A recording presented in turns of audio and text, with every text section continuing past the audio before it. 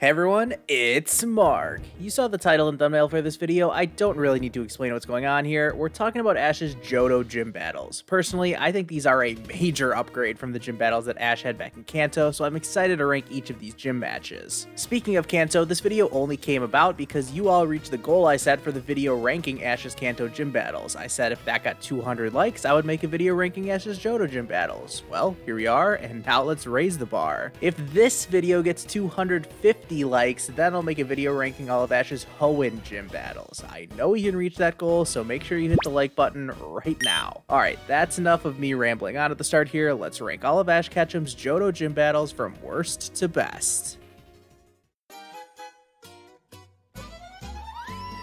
Number 8, Ash vs. Whitney. So even though Ash did battle Whitney twice, I'm just going to count both of them together as one entry for the sake of this list. Their first battle took place at the Goldenrod Gym, and it was a 3-on-3 that started with Cyndaquil versus Nidorina. Nidorina got one-shot by Flamethrower, and things were looking good for Ash and his team. Whitney's next Pokemon was her Clefairy, whose Metronome attack only resulted in a Mighty Splash attack. Yeah, not a great look when a gym leader forfeits, so one of their Pokemon doesn't get hurt. Whitney may have been down 3 Pokemon to 1, but anyone who played the Johto games as a kid growing up knows what came next. Holy cow! Excellent point, Ash, and Miltank immediately initiated its usual rollout sweep, first KOing Cyndaquil, then Totodile, and even Pikachu's Thunderbolt couldn't damage Miltank while it was rolling out. Don't feel too bad, Ash, we've all been swept by Whitney's Miltank before. So what happened next? Did this crushing defeat cause Ash to begin a training arc that saw him and his Pokemon grow closer and reaffirm their goal to be the very best? Well, no, not at all. Instead, they just went to Whitney's family farm in the next episode, the usual hijinks ensued, and eventually Ash ended up foiling another one of Team Rocket's evil schemes by strategically creating ditches in the ground. After this, he immediately challenged Whitney to another battle, claiming that if he could defeat Miltank, he wanted a rematch back at the gym. With this strategy ready, Ash sent out the same 3 Pokemon as the initial gym battle, and had Cyndaquil just get absolutely demolished. Totodile creates some ditches in the ground with Water Gun, only for Pikachu to use those ditches to get underneath Miltank, using this leverage to send Miltank flying, and land a Thunderbolt now that it was exposed and vulnerable. Okay, cool, Ash defeated Miltank in a 3-on-1 situation. Wait, hold on, why is Whitney giving him a gym badge? This was not even an official gym battle, yet Ash is celebrating with a badge? Oh man, this mess felt way too much like Ash's Kanto gym battles, where he didn't even earn half of his gym badges legitimately. Thankfully, the other Johto gym battles were all way better than this. Number 7, Ash vs. Chuck. Alright, so while I think Ash vs. Chuck is the second worst of Ash's Johto gym battles, I still think it was a great battle and a fantastic episode, so I'm not going to just sit here and make fun of it like I did with Ash vs. Whitney. After meeting Chuck on the beach and seeing that he was a little off his rocker, even practicing his Machoke submission attack with his Pokemon, you knew Chuck was going to put a lot of heart into his match against Ash. Chuck's entire strategy revolved around believing in his Pokemon's ability, strength, and focus. He certainly loved to say, "Focus your energy" all the time during this battle. As for Ash, he tried to win with strategy at the beginning, but Pikachu couldn't put up much of a fight against Poliwrath, only landing minor damage before getting knocked out. This was when things got really good though. There was real tension as Ash had to figure out what to do. He was unsure of who his second Pokemon should be, and he ultimately decided to put all of his faith in Bayleaf. He needed Bayleaf to defeat both of Chuck's Pokemon. Bayleaf is one of my favorite Pokemon that Ash has ever had, I won't deny that, and this match was arguably its best battle moment. It struggled to defeat Poliwrath, but it ultimately leveled the score at 1-1. The job wasn't finished yet though, and we know just how much training Chuck and Machoke have put in. These two clowns were sparring and crying together just earlier today. However, the two with the closer bond was Ash and Bayleaf, and that's what won them this battle. At one point, Ash even rejected Brock and Misty's advice to think more strategically, as Ash knew he had to trust Bayleaf to tough this one out, and that's exactly what happened. The climax of the battle was an epic tug of war between Machoke and Bayleaf's Vine Whip, one that Machoke ultimately won, and they launched straight into a submission attack. This sent Bayleaf flying into the air, and Ash used this momentum in his favor by having Bayleaf use Vine Whip again, turning the tables on Machoke in what was a pretty inventive finish to the battle. Ash no doubt deserved this gym badge. It was a great example of how the bonds he shares with his Pokemon can lead him to great heights. Number 6, Ash vs. Bugsy.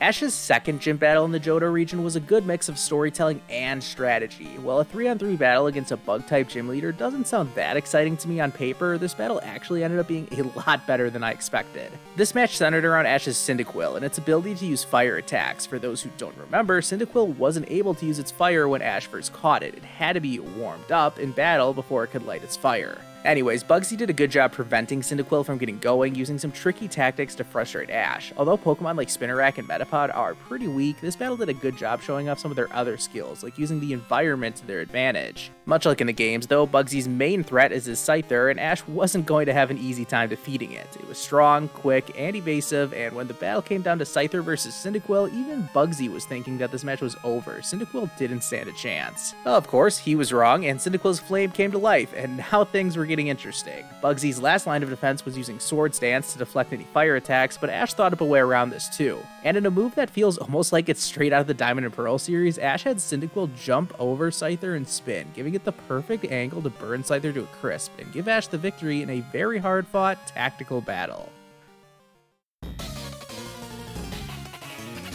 Number 5, Ash vs. Morty.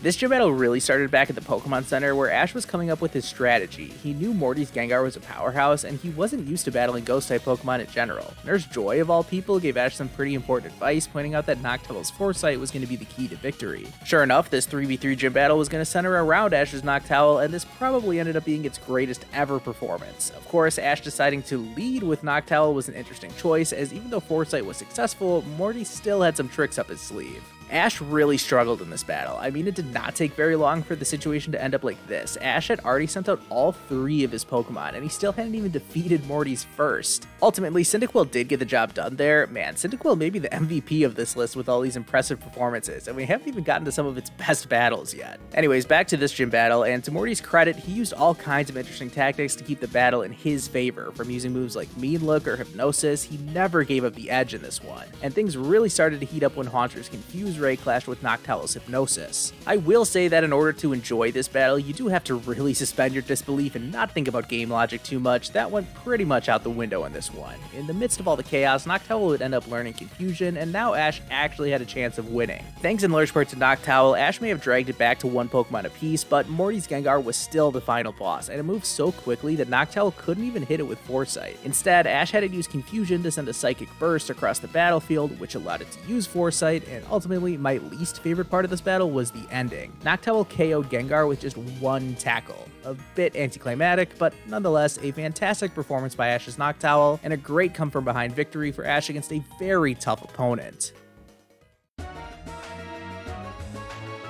Number 4, Ash vs. Price.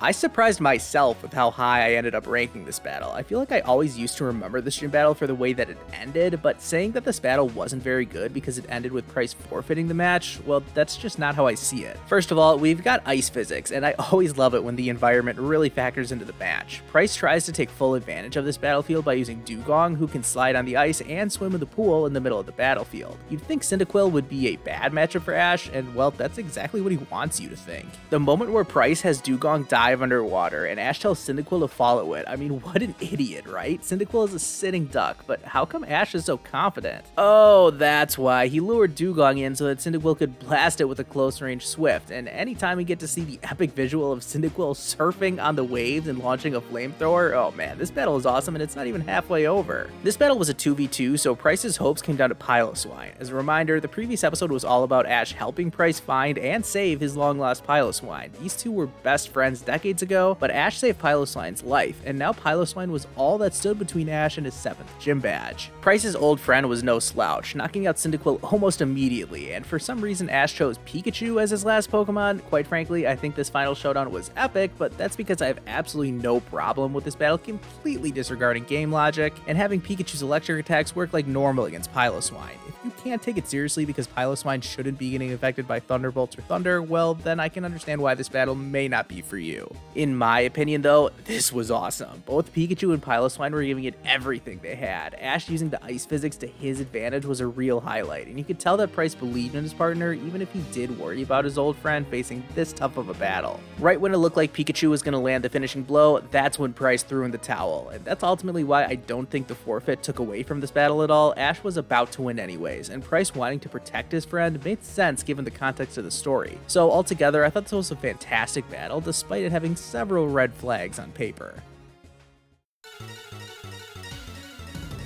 Number 3, Ash vs. Falkner.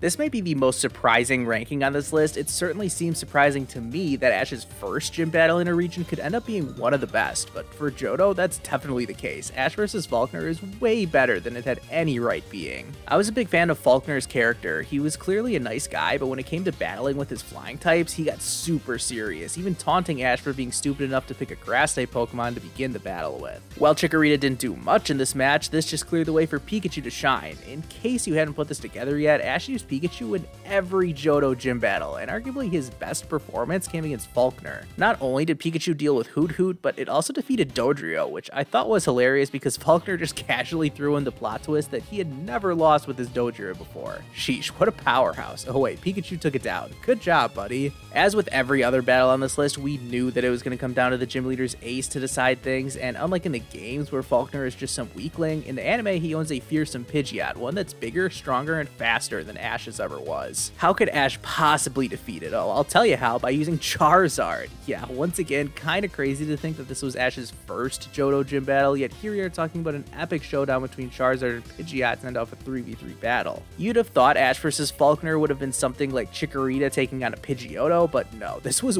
way better. Ultimately, Ash and Charizard are just too strong of a team. They use their wits to trap Pidgeot in a Fire Spin, and once Charizard latches onto Pidgeot, you know what's coming next. It's time for Pidgeot to go for a ride, and it's time for Ash to start celebrating because he just earned his first Johto gym badge in stellar fashion.